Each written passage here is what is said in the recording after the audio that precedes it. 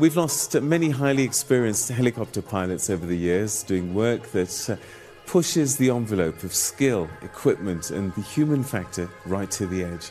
One man who's no stranger to this world of extraordinary helicopter application is Dion Rousseau from Chopper Works.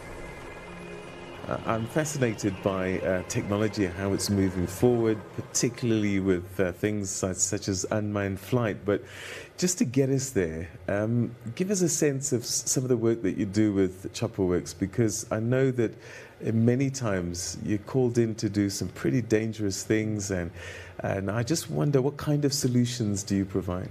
Yeah, the company specializes in power line work, and that's the whole supply chain of power lines, from initial route selection to building new lines, to maintaining existing lines, and the ultimate is to maintain existing lines without switching the power off. You want to avoid disrupting power supply to the client. So that calls for a lot of specialized training, discipline, awareness from the pilot. And not all pilots that do this kind of work are necessarily very highly skilled. Probably above average skilled, but it's discipline, it's focus. Those are the sort of things that makes a good power line pilot. The mentality is really key to this, a non-risk taker. Yeah. Because we fly the aircraft on these power lines normally at close to the limit of the aircraft design. So you have to be aware of the environment and the winds and where the people are, because you're required to put people on the apparatus, on the power line, who then becomes energized with the power line. A small error will certainly lead to the death of the individual. A small error on the flying skill of the pilot could lead him striking the wires as well.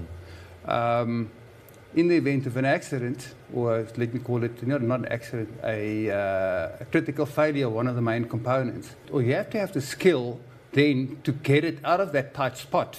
We take a skill of a pilot and we increase the skill level to be able to fly with precision.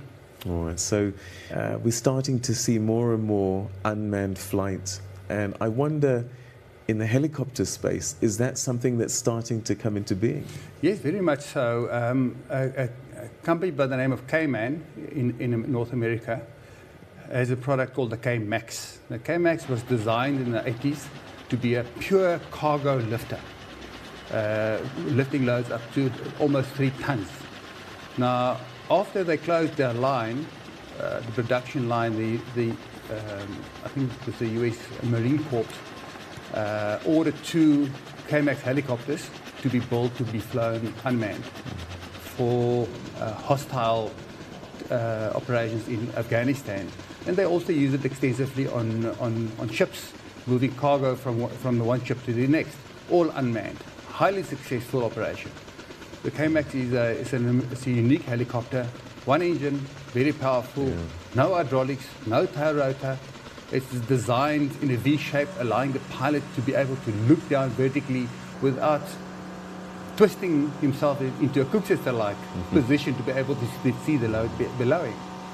So we see the so-called drone operation crossing over into helicopter operations, but it's unmanned. It's still a pilot, but the pilot's not in the cockpit. So what might you be able to mitigate using unmanned flight that if you had a pilot sitting in the actual plane might have difficulty with? I think one of the reasons for a lot of accidents are loss of situational awareness, which could be caused by many things. I think this could be avoided in a way. With the development of artificial intelligence now, one will be able to program the helicopter to be, or the unmanned helicopter to be so far ahead of what's happening around it, it will be able to react in time as fast as the pilot can do. The pilot makes a decision. Okay, in this case, the pilot's on the ground. He's still making a decision.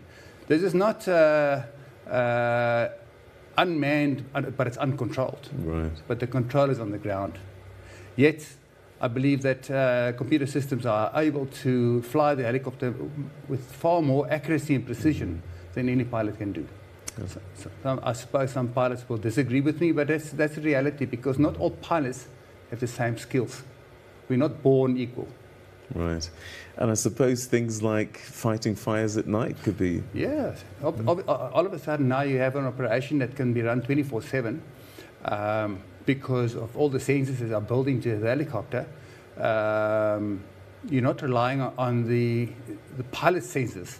You're relying on computer sensors that can see at night. It can maintain vertical and horizontal clearances.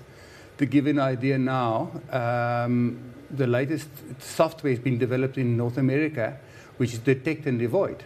So the helicopter can fly autonomously, detect a threat, like a conflicting flight or an obstacle, and avoid it, where a pilot can't do it.